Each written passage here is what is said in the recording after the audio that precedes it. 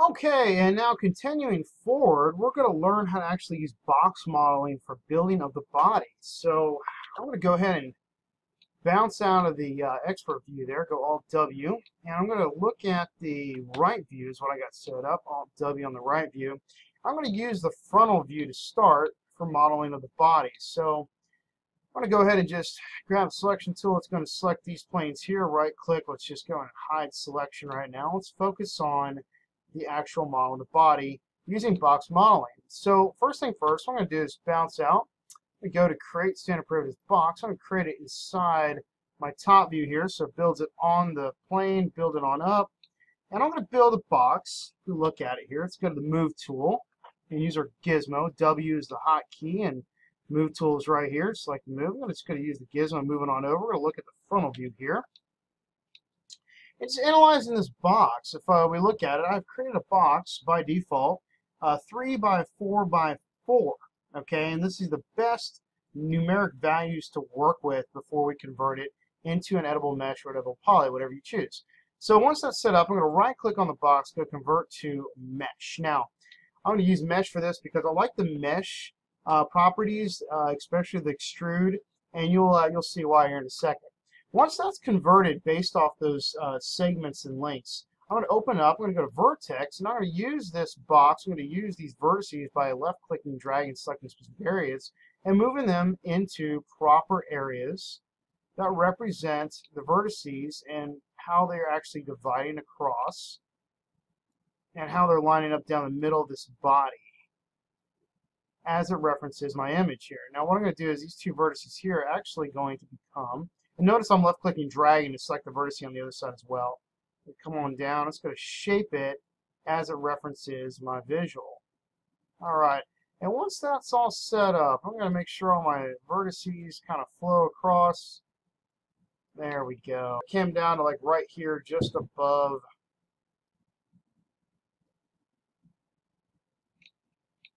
All right. And once I got all set up, that's exactly how you want it right there. All the vertices in kind of that order.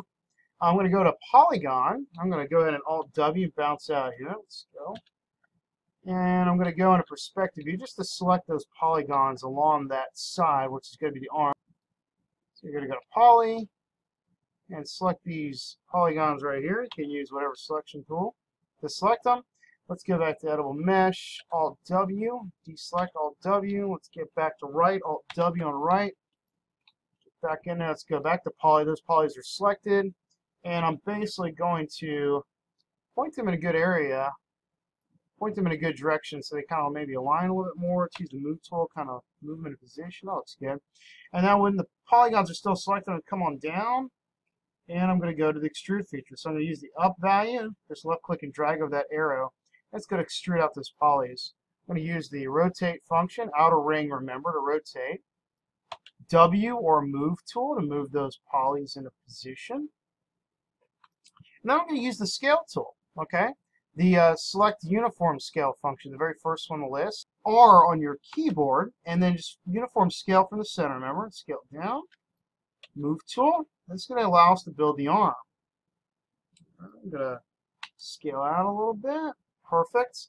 And then I'm going to go to extrude again. Up, extrude. Then I'm going to use the scale tool. R, scale a little bit. E, outer ring, remember, rotate. W, move that in position, and I'm going to extrude out again. W, move, rotate. Okay.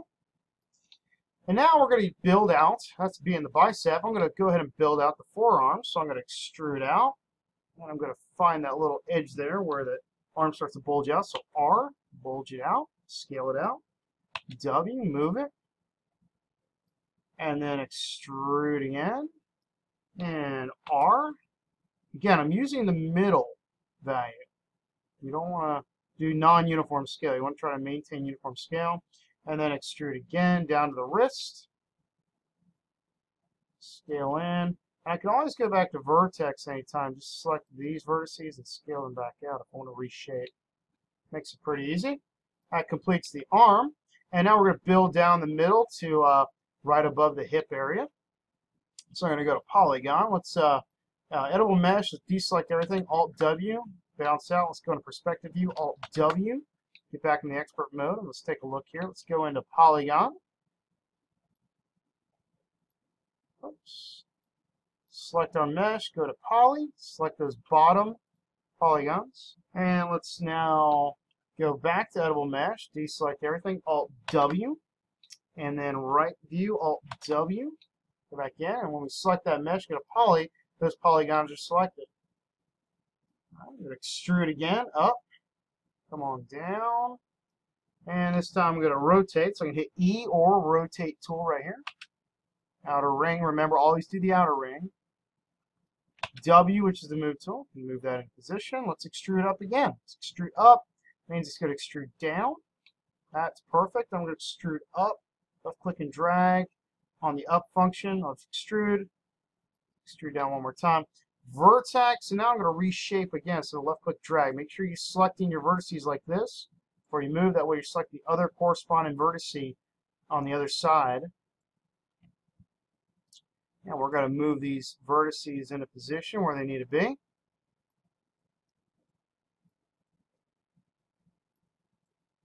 This is what we call box modeling. Let's get this vertice down. That looks pretty good. Okay, back to the polygons. Now those polygons are the last ones we selected, so I'm going to extrude up again. Perfect. I'm going to hit R or select the scale function and scale from the middle, remember. Left click and drag, scale out. All right, up again, left click drag. All right, and then with R selected, remember.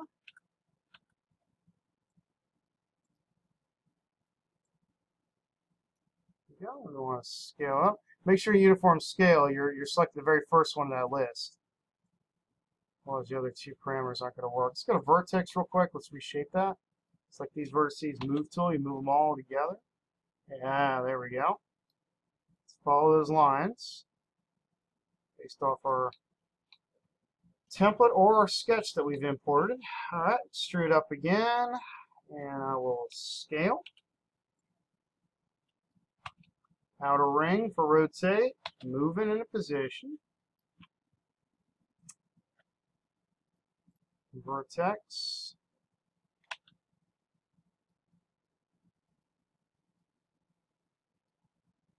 Polygon. Extrude it up. Take that, move it.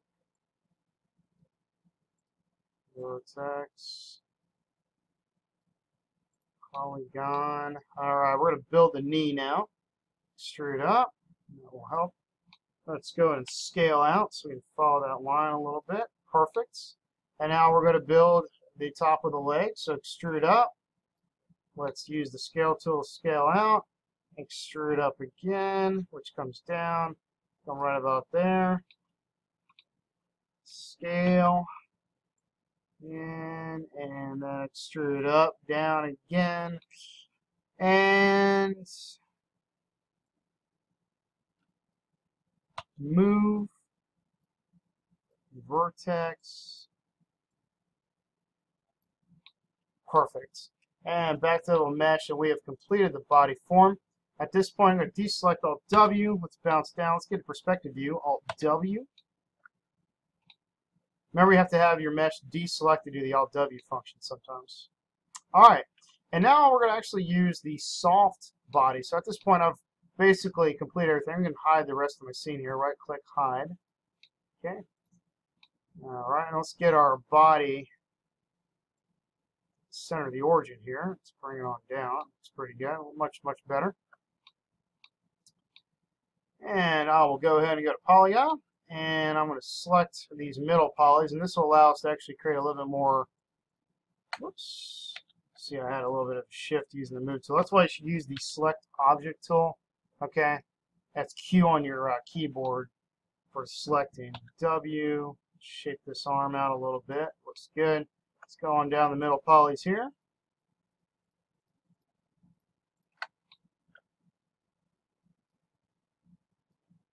Perfect. And let's go on down here. These middle poly ranges. Select them. hold Control, left click to select multiple polys, remember.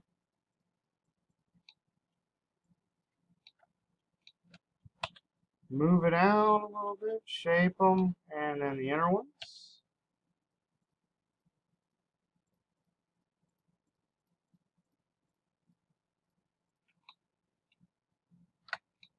Okay, we don't need to be worrying about the inner ones here of the body. I'm going to explain that in a second. So move these in a little bit, shape. Very nice. Okay, and shoulder. Move those up a little bit. Perfect. And the back. Now what I'm going to do is actually going to go to soft selection, turn this feature on, use soft selection. Fall off can be whatever you want. Grab certain polys, and I can then use move tool and move it. Kind of gives you a little more flexibility of moving multiple polys at once. You can lower the value of the soft selection fall off to, let's say, 10. It's going to have more control of the form and shaping of the form.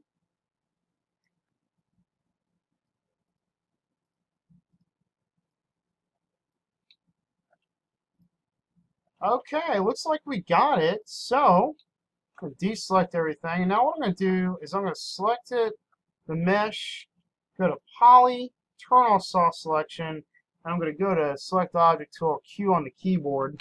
I'm going to select all these inner polygons. We actually don't need these because we're going to mirror the mesh. So right down to there, and these two.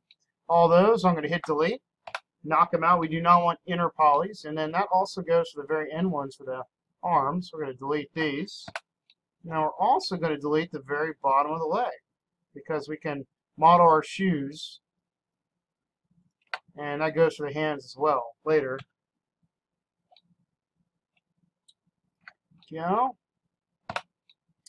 Perfect. And those are ready to go. All right, now I'm going to go to editable mesh, and now let's mirror. So, oh, I got these internal ones too. We don't need these. Hold on just one second.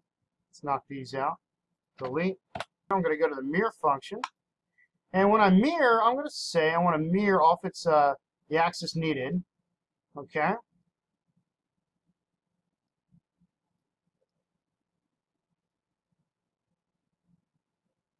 That'd be the y-axis. And I'm going to say instance. Not copy, but instance. Okay. And I'm going to click OK. So when we see this, we've got its mirror. And now if I go to vertex, and if I select the vertex and I turn on soft selection, let's say specific vertex, and move it, it will move both sides because it's modeled based off instance. Okay, once you got this set up, we're ready to either continue using the soft select tool for the polys, where I can just kind of come across the mesh and I can shape how I want. So if I wanted to have these come over a little bit more, I can. Move in union, you know, take the soft select off. I can just have that part come over however I want. That said, I can use the soft select, or what I can do is actually just send out the mud box like what we learned before. So I could take one side. We only need one side. Let's say we want the left side here. I'm going to right click, unhide all, and see what else we got in the scene. I'm just going to go ahead and delete everything we got. I'm not going to save the scene like that. I'm going to take this mesh and I'm just going to basically scale it larger to a good reasonable size to work in Mudbox. So probably about that size. Remember, you can scale everything down later in order to fit the proportion of the head and so forth before you start piecing all the objects and shapes together. That said, I'm going to go ahead and add a mesh smooth. So I'm going to hit F4 and just take my my face outlines off. I'm going to go on in here and add a mesh smooth, just so we can see what's kind of going on. Now notice I got some really rough edges here, okay? And we can clean that up in software like Mudbox, okay? So I'm going to go ahead and select it. I'm going to delete the mesh smooth. Now in previous versions of Max, like 2015 and before that, you could use the FBX option, but what I found out is you can also use OBJ, and OBJ works a little bit better in the later versions of Max. So if I go up to Max, and I want to say export, and I want to export selected, I'm going to say I want to actually switch this to an OBJ. So you can do FBX. FBX will work, But every once in a while, you might have to use OBJ if for some reason the model doesn't show up in Mudbox, okay? So OBJ is another alternative. But if you watch my previous lesson, we were using FBX also, or send out to directly into the software. So OBJ is another option. I'm going to go and name this body setup, okay? That sounds good. I'm going to click save. And I'm just going to say export. And everything went out. Hit done. Now notice I exported out in low poly. I did not have my mesh smooth activated. Okay, so over in Mudbox, I've got a new scene here. I'm going to go to File, and I'm going to say Import. And I'm going to import in that OBJ. Here it is. It should look like so. It should be titled OBJ. Hit Open.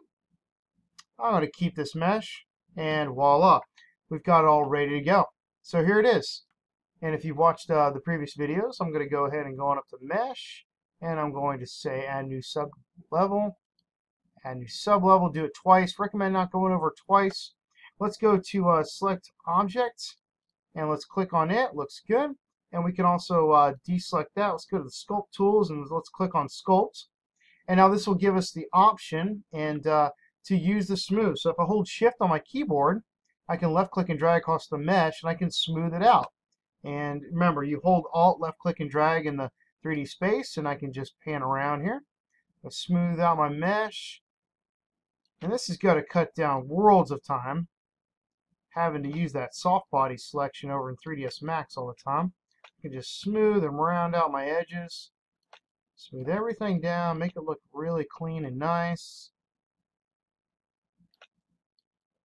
Now remember, you can use Mudbox or other software like Mudbox to do some modeling as well. So if you want to kind of create more muscular form here, I can lower the size of my brush, and I am in sculpt mode, so I don't have invert on. If invert's on, it pushes it in, so I'm going to go Control Z.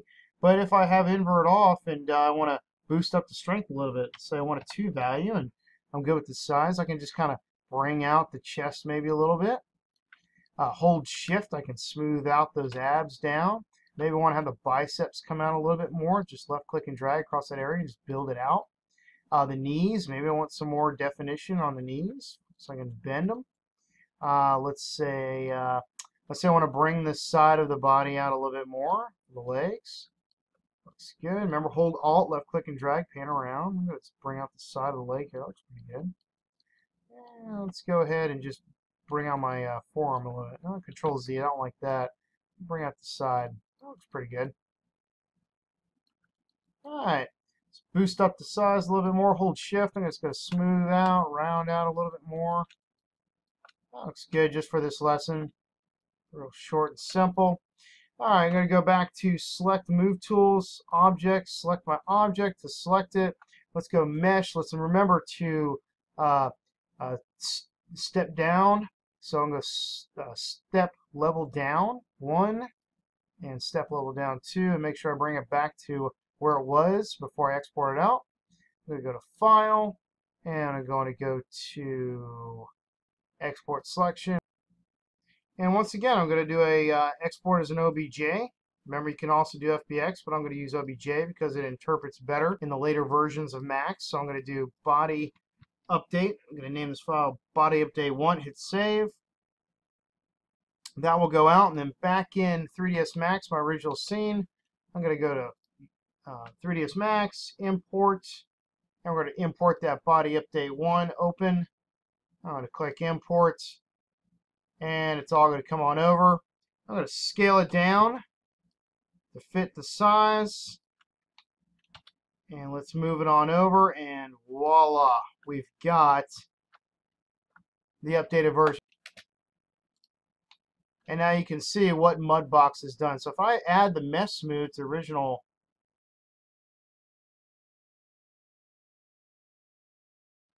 and I add a couple of iterations, value 2, and I come back over to the original, and add a mesh smooth to this now. Let's add a couple of iterations to it. You can see the difference. Tremendous difference. So I'm going to delete the original. Got my updated version now. I'm going to go ahead and delete mesh smooth. We don't ever want to apply mesh smooth until all the animation is complete. if you're ever animating a character or if everything's set up, that's the final thing you do before you hit render. And now what I'm going to show you real quick is just how to divide polys if you want to make separate articles of clothing. So I'm going to go down to Polygon, under Editable Mesh, and let's say I want this whole top part to be a shirt, so I'll left-click, drag, select polys I want, and I'll come on down and I'll go to what's called Detach. Once Detach is created, I can rename the object if I want. Okay. It's separate. I'll go to Editable Mesh. I'll select the other part, which is the legs. I'm just going to scale them a little bit larger. So let's go on into Hierarchy, Effect Pivot Point Only, Move Tool. Let's move this on up. You can see it a little bit better. Turn that off. All right. There we go. Editable Mesh selected. Scale, or right here, or R on the keyboard, and left click and drag from the middle. Remember to do the uniform scale. Let's kind of boost it up a little bit. Nice. Got an edge. I'll select all of them, and then I'll hold Alt, left click and drag across, and I'll deselect. Now what I'm going to do is basically just with the scale tool activated, hold Shift and scale from the inside. I'll create a little edge there. Nice. And then I'm going to actually go to Edge and Move, and I'll just left click and drag down while holding Shift, and that will create it down a little bit. Delete these inner polys right here if I intend to mirror the pants later, because there's got to be a part that actually connect. And so now what I really want to do with the pants is I actually want to have these polygons right here deleted, and these on the inside deleted. And that way when I mirror the pants, there's a area where they can actually connect and join. So even these right here would be knocked out. There we go. And I'm going to move, that's exactly what we want. I'm going to move these forward a little bit. So vertex. Drag, make sure we're not selecting any vertices on the other side. I'll just move those forward. Shape them a little bit better. Yeah, perfect. Let's go ahead and move those up to here. Very nice.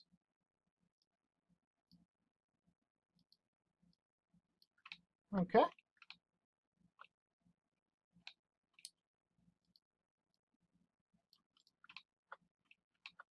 All right. And that's how you can kind of create your divisions, and then you can model the hands individually and the shoes, or you can even make the ankles fit within the shoes. So I could scale all these vertices down together and move them around as I choose. Okay.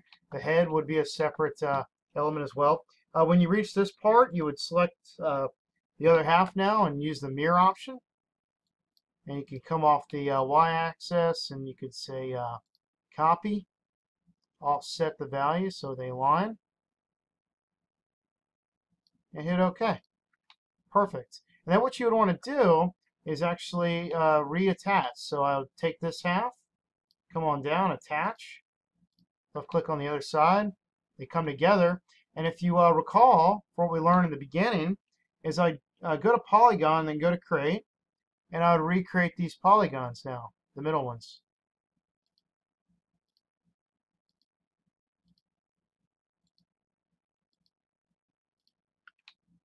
I build this shirt the way it needs to look. The wireframe so we can see it a little bit clearer here. F3 is wireframe, don't forget that.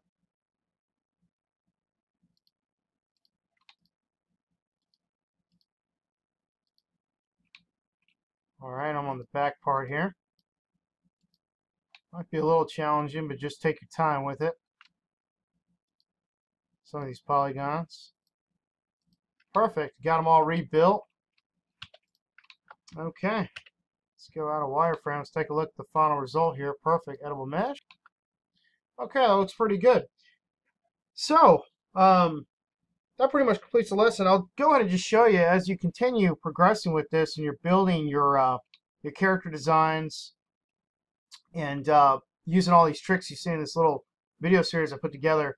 Eventually, you can just kind of keep bouncing between Mudbox and 3ds Max, whatever you choose. I'll just show you a final example of one of the characters I've done. I'm going to hit just don't save here. Open them up just to give you some insight of what I do as a 3D artist. This is like a final results. This is a character from my portfolio. If you go out to afdigitalart.com, you'll find this character. I used him to build multiple characters. But we look at him real quick. If I select him, but if I go to Element, Element allows you to actually select things that are all attached. You want to make sure that all your final pieces as you build them are attached together, and it's very easy. You can just simply select editable mesh like this pouch here, and you can hit attach and attach it. But you want to make sure that all of its all the elements that build the character are all attached together using the attach function. So that's what I did. So if I go to element, you can still go to the object and select its polygons even though it's been attached. So by doing so, you're able to actually attach it all together and rig all this as one element together to move all the final pieces. But you can see I had an outside coat, inner shirt, some buttons here. I had a strap I modeled. The hands are different. The hands are separate objects as well on both sides. There's the face. I built spheres. Just spheres for eyes. So if I went to create standard primitives spheres, there's your sphere, and then rotated them to where they would face accordingly, where this would be the eyeball. Okay, so those spheres are in there as well. Let's go back to element here and take a look. You can see the hat was a different object, and then attached them all together, even the shoes. Okay, what the shoes look like back in the Revolutionary War. And then I left the pouch as a separate object. Okay, just two different objects here that build the pouch itself. So anyway, hopefully this video series has really gave you much understanding of kind of some processes to follow for execution of your 3D characters moving forward. Thanks again for watching. Go out to afdigitalart.com and check out my work. Reach out to me on my LinkedIn account. Keep in mind that you can go to my LinkedIn page at linkedin.com if you would like to link up with me and have me as a resource and a reference in your list of contacts. You can send me a message at my LinkedIn, and that will reach out to my Yahoo email, hence my Gmail accounts, and I can always be there to help you. Thank you for watching, and look forward to working with you.